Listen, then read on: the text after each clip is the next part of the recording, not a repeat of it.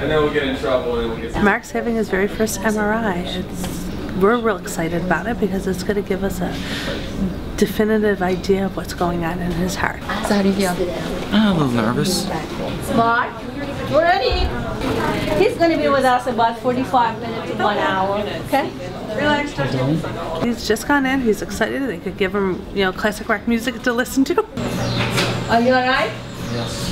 They tell him all he needs to do is lay back and relax. He should be just fine with it. All right, how was it? He did a great job. Good job. Let's get you to the next step. We'll find Dad and go over to children's.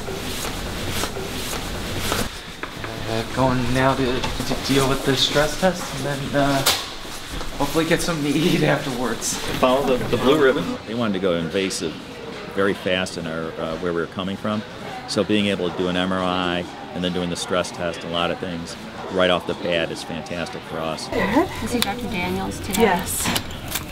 Stress test and then meeting with them at 3 o'clock. He underwent an exercise study in general to see how he would do with an exercise test. In 3, 2, 1.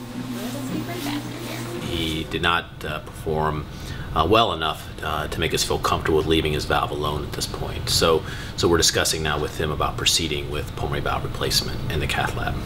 He has narrowing of his pulmonary valve and also leakiness, insufficiency of the valve that's probably led to a little bit of right ventricular enlargement. You know, Dr. Cribbs asked you all the questions. I'm all updated on everything, and I think we feel really comfortable with your heart and what's going on. So tomorrow's going to come in for his cardiac catheterization. We've discussed the procedure with him, and they're agreeable to go ahead and proceed with a cardiac catheterization to determine if he is a Melody transcatheter valve replacement candidate.